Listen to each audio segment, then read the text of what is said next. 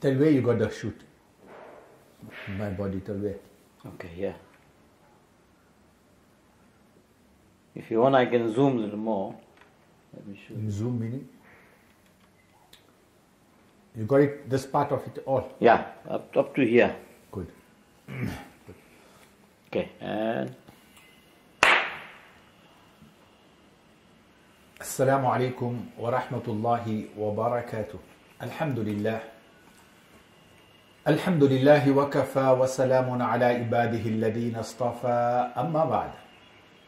We have been discussing the topic of social media.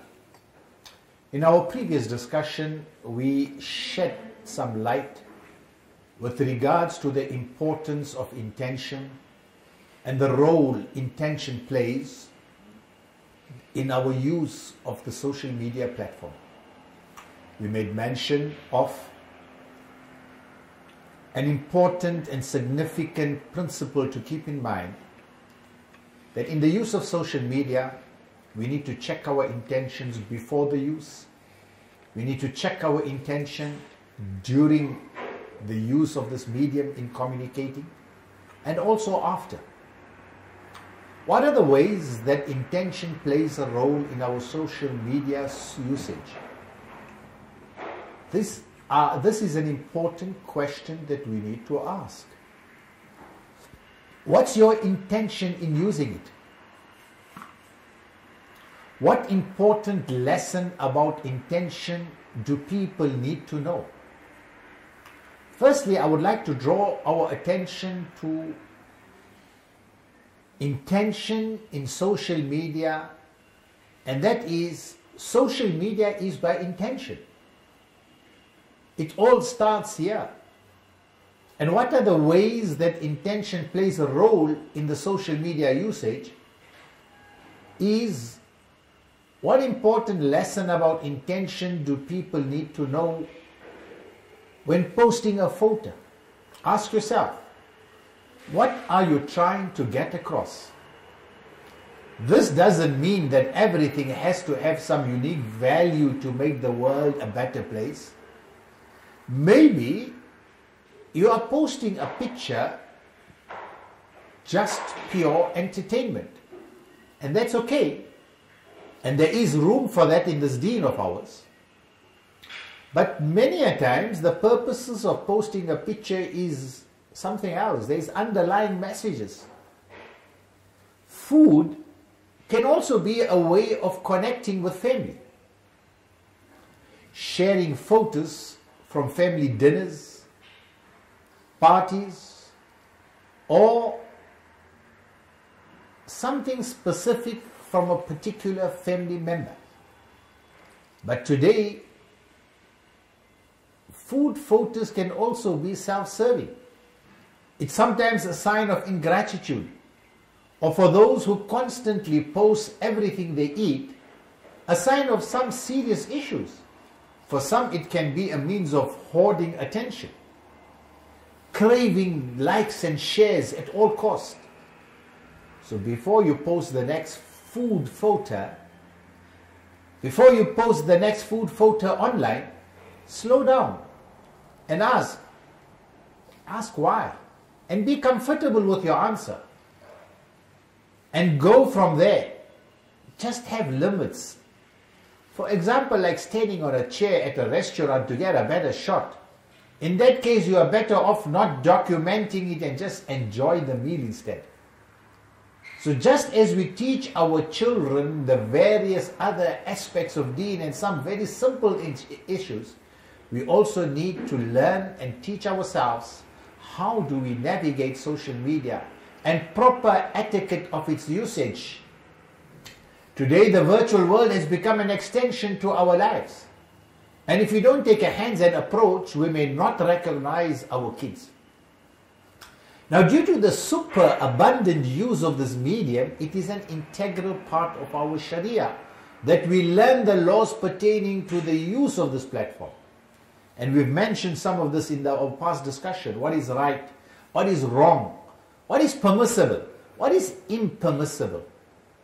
And I don't want to put a heavy something heavy on you, but in my humble opinion, it is further mandatory to learn and know about how we use it. Let's go ahead and talk about what are some of the key issues at hand.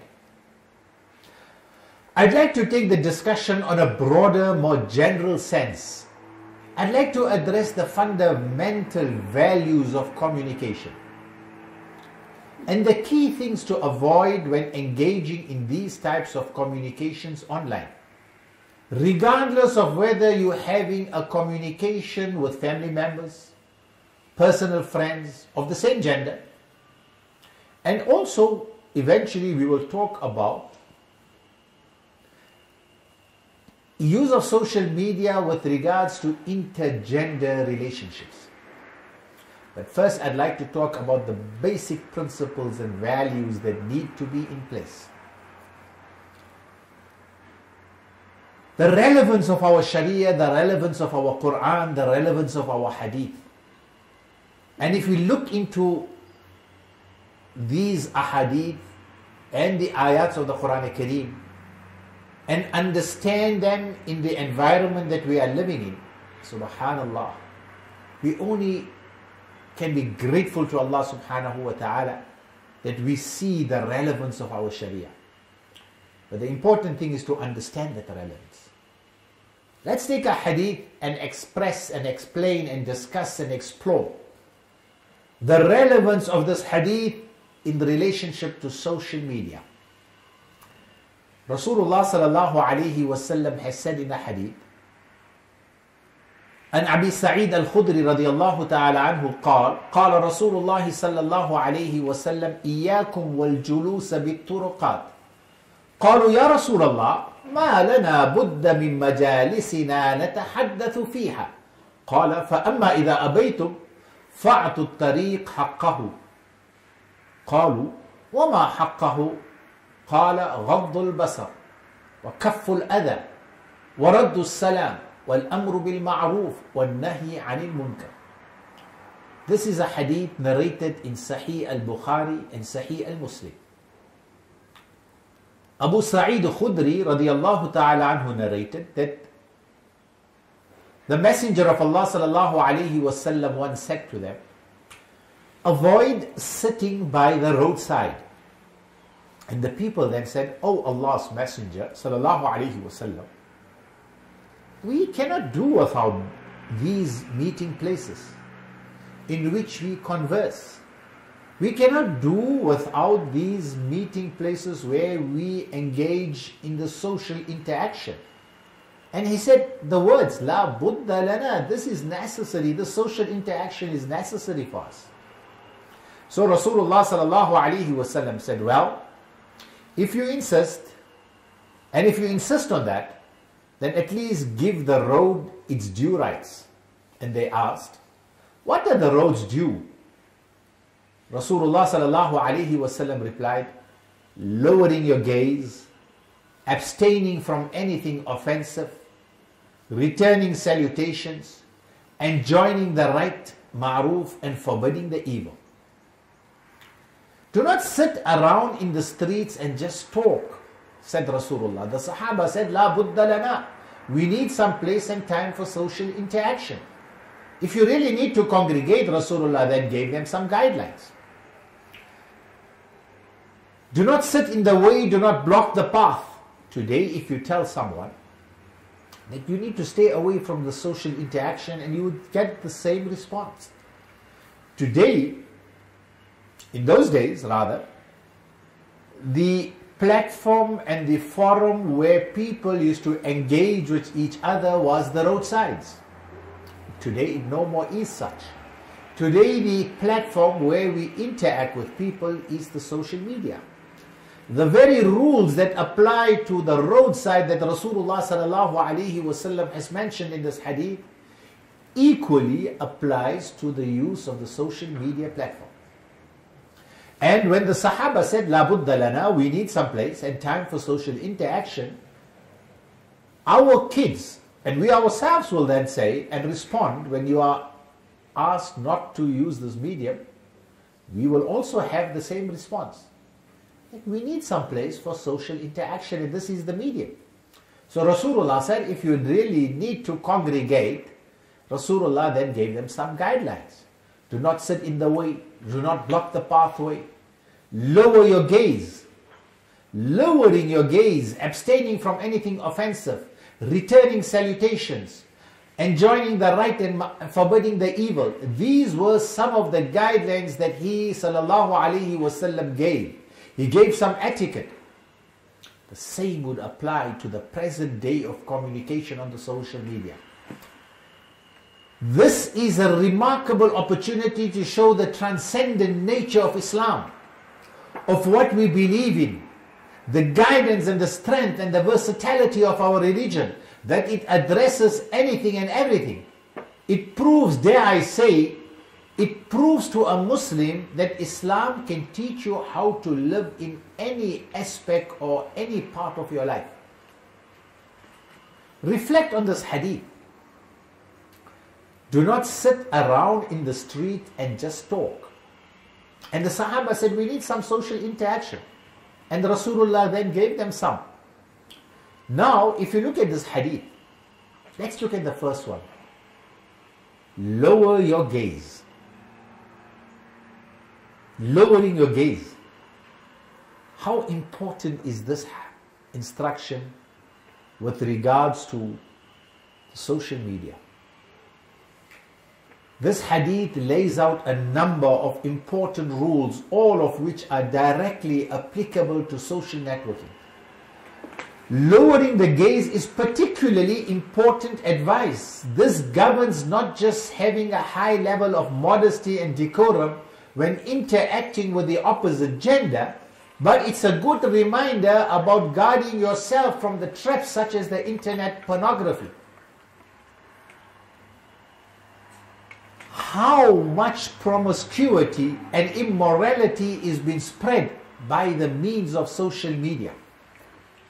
And this advice of Rasulullah sallallahu alaihi wasallam, lowering the gaze, it's so appropriate in the use of social media, in the need for social interaction. At least if you need to use this medium, observe and watch what you watch. Stay tuned, inshallah. When we get back, we will continue with this discussion. Okay.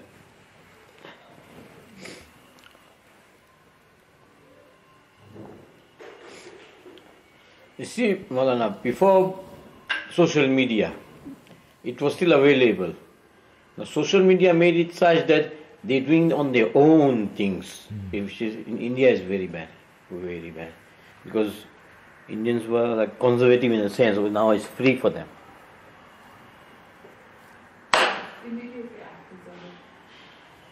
Immediately after Zohar. Okay. And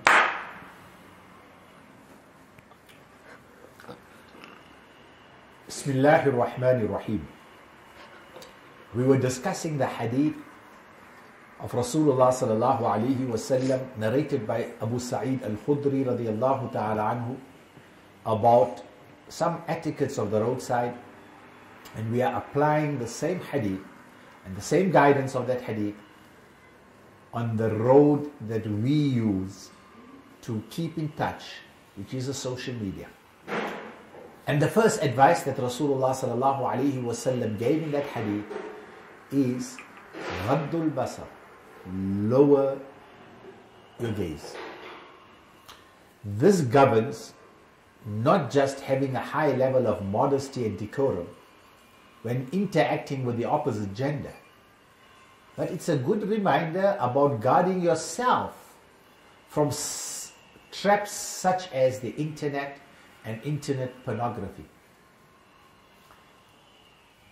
You are alone in your bedroom and you have the screen before you, and you are able to go and search and scan many sites, and it is this medium that is allowing you to do that. So Rasulullah sallallahu alaihi wasallam said, if you really need to use this medium for social interaction, the first principle that you need to keep in mind, Ghaddul Basar, watch what you watch. It's a good reminder about guarding yourself from the traps of internet pornography. Have good etiquette when interacting with others. Rasulullah sallallahu alaihi wasallam said the second advice, kafful adha. Avoid causing harm. Have good etiquette when interacting with others. This starts with giving each other proper greetings, and it encompasses advocating righteousness and standing against evil in all forms. And therefore we find that this hadith mentions, firstly, Ghaddul Basar, watch what you watch. Kafful Adha, avoid causing harm. How many times do we cause harm to people by using the social media platform, by putting profiles and statuses and photos about issues and things? Again, goes back to the issue of intention that we spoke previously.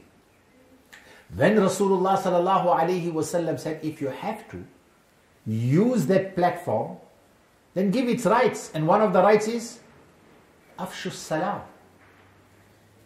Now, when we talk of Salam, it's not just the verbal pronouncement of Salam that Islam advocates. It's not just to say Assalamu alaikum. But there is a deep-rooted meaning in the message and in the greeting of Islam. Assalamu alaikum, peace be upon you. The rahmah of Allah subhanahu wa ta'ala be upon you. May Allah's barakah and blessings be upon you. Assalamu alaikum wa rahmatullahi wa barakatuh. How do we internalize that in our actions with people? That's important. Not just the pronouncement of the salam. It's not just to say assalamu alaikum, but to internalize that salam and make it manifest in the way we interact with people. So during the social media platform and keeping in touch with people, promote peace. Promote giving du'as to people. Instead of talking about others, instead of using it as a means of gossip and abuse and calling names. And that's another topic that we'll get to inshallah as we go along. So, deal with each other. It starts with giving each other proper greetings. Encompasses advocating righteousness and standing against evil in all forms. So when we take a look at how social media is primarily used, we have some major issues. And some of the major points relating to Facebook. The first among them is that social media has allowed people to start living an existence that is not their own true existence or identity. Let me just repeat what I'm saying. Social media has allowed people to start living an existence, to start living a life. It is not their own true existence or identity. To put it in simple terms, people are being more fake online today than when they have been in the past. People are being more fake online today than they have ever been in the past. What I mean by this is, observe if any of these ring a bell. I'm going to make mention of some things and just observe if it rings a bell. We will never say things that we say online that we will say in real life. In real life, we will not say things what we put on the platform of social media. People will post pictures that they will never ever show in real life. People will try to show an image of themselves that they are not really in real life. For example, posting a picture of yourself with something that is not yours or that you don't have. Social media gives you the avenue of being a poser, of being fake, or acting like someone that you are not, or to have multiple profiles. And that's something that's always been a problem, and that's something that's always been addressed by psychologists and educators, by spiritual leaders of different faith-based communities. But the reason why it's a critical issue online Why it's so critical through social media is because the online realm allows you to manifest a fake identity of yourself, unlike anything ever before. In the past, if you recall, when we were kids, we used to make prank calls. But the prankness and making those prank calls is something now that is not even thought of, and the way it is being used, and this fake profiles and identities that the social media offers us the opportunity to do. Because other forms of communication, first of all, it was person to person. Later on, we had vocal communication. But this is a completely distant, artificial form of communication through text messages, through words, through pictures, through links, and mostly comments and statuses and the likes. So this is such a distant and artificial form of communication that you can completely create and put a complete fake identity of yourself. You can be acting like the complete opposite person of what you really are. And I know this may sound somehow trivial, because what if I'm acting as if I'm playing in my high school football team, when in reality I don't mean, what's the big deal about it? And I'll get to that in our future discussions, inshallah. But I want you to grasp the very ugly side of it. This fake identity of yours that you wish to show has far-reaching ramifications regarding your spirituality, regarding your psychological well-being. It affects your relationship with yourself. It affects your relationship with your family. It affects your relationships with your friends, as well as your relationships with Allah. It affects your relationship with Allah, and that is so crucial, because in that fake identity there is spiritual and psychological degradation. Because you lie about yourself and then you begin to believe who you are. The first victim of this is your self-esteem. Your self-esteem gets damaged. You begin to have a low self-esteem.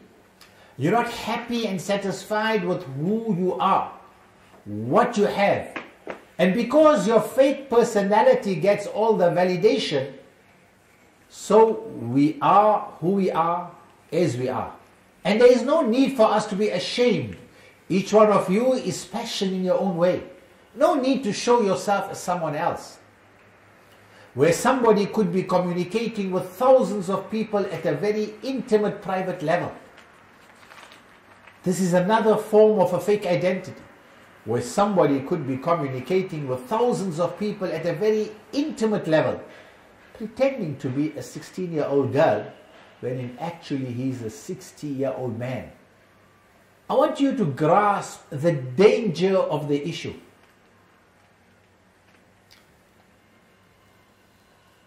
The hadith that Rasulullah sallallahu alaihi wasallam talks about, and I will conclude our discussion today with this hadith, and continue with this fake identity and multiple profiles in our next discussion, inshallah. Just reflect on this hadith. Rasulullah sallallahu alayhi wa sallam said, "Min sharri nas indallahi yawm al-qiyamah dhul wajhayn." The worst of people on the day of Qiyamah in the sight of Allah subhanahu wa ta'ala is dhul wajhayn, a person with two faces. He goes to a particular group of people with a different face. He's at home with his family and kids in a different face. وَيَأْتُ بِهَؤُلَاءِ بِوَجْهٍ, and he goes outside in public with a different face. Your multiple profiles allows you to have 2, 3, 4, 5, 10, 12 faces. And in the sight of Allah, you are termed as the worst of people. And this is not only restricted to two-faced as far as your belief is concerned, it is also two-faced as far as your actions are concerned. So this hadith even addresses the multiple profiles that we put up on the social media platform. You might have understood and you might have realized that the depth in which we are going to go into this discussion. It brings us to the end of today's discussion. Insha'Allah, in our future discussion, we will elaborate and expand on multiple profiles and then go on to the various other aspects of this very significant topic, the use of social media in the life of a Muslim. Wassalamu alaikum wa rahmatullahi wa barakatuh. Okay.